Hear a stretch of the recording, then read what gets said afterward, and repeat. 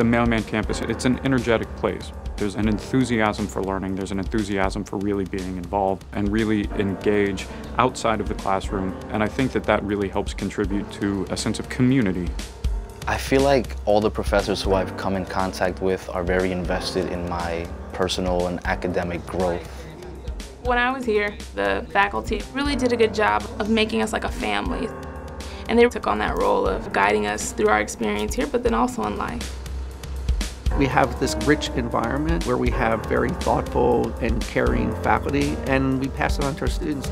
I never expected the professors and the faculty to be so available. The ability to really interact with professors in an academic setting, but also in a personal setting and really get to know them has been an amazing experience.